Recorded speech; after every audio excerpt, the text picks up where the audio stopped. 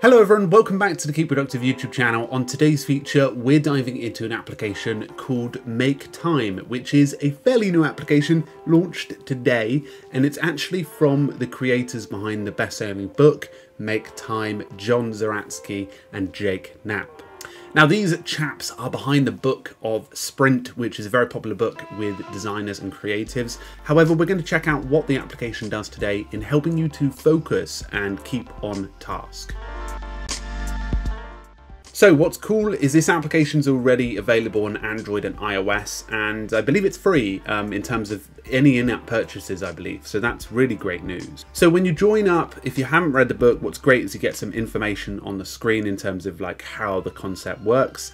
And as you can see here, you can follow through the approach to your book. So obviously it's a four sort of tiered approach. You've got highlight, laser and reflect, and throughout that you energize. So the application, as I said, is broken into three parts: highlight, laser and reflect. So for highlight, what's quite nice is you get a limited focus. They want you to focus on really just one thing at a time, or just one main thing you want to do during your day.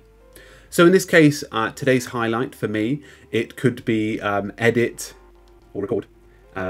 So as you can imagine, once you've set your highlight, you go ahead and you schedule it. So you can naturally bring it access to your calendar as well. So you can see I've got an appointment here and you can drag it onto your calendar. So what's brilliant is I can actually go ahead and set that highlight time, and that has been saved and connected to my integrated calendar. In this case, it's Apple Calendar. So as you can see here, I've got the main focus of the day, but up in the top right hand corner, I can actually see like the tactics in terms of why and how you are now embracing their methodology of highlighting one or two things to do during your day. What you can do from here as well is you can actually enter tomorrow's highlight. And as you can see, it suggests here that the highlight should be between 60 and 90 minutes long.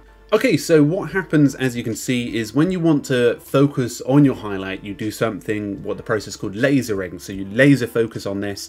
And as you can see here, there's a timer, very simple one. You can set it to whatever you wish. So in this case, it could be 30 minutes to do, 31 minutes, and it's already started the timer. So what's cool is if you go into settings as well, you can also avoid a sleep timer to keep your phone on while the timer is going, which is nice. So you can prop it up against your desk. Timer works very much the same, and apparently it's presented by Time Timer. Again, up the top right, you can actually look at some of the sort of integrations and tactics in terms of how it would benefit your productivity to avoid things like distraction. So as you can see here, what's quite nice is you can go to the reflect area and see sort of the tabs for the day, what you've actually done, which is really nice. I really like this design in terms of having just like a post-it note. And as you can imagine, if you completed this, so it gives you sort of a review. So you click in and it says, did you make time for this highlight? In this case, I would say yes. And as you can see, it's been done, sort of gives you a little bit of a celebration. And you can give it almost like a bit of an audit. So how well did you laser focus in on it? I would say 7. It does a really nice sort of layout, like, okay, I seem to be getting better. You can sort of see an overview of it. So the methodology is really simple: highlight, laser, reflect, highlight, laser, reflect. And you sort of use it as a sort of way to hone in.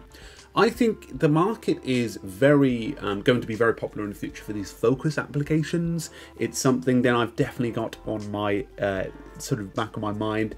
But this application is really well designed. As I said, it's free, and as you can imagine, I guess it's almost like a sub-promotion of the book, but a neat way to start your productivity. So I definitely give this application a good rating, especially because it's free and easy to use, and especially for those who are sort of looking to hone in on their focus. Before we go, guys, I wanted to point you towards the Obsidian Made Simple course. We've recently launched it. It's still at that Black Friday deal, hopefully, if you get to it fast enough.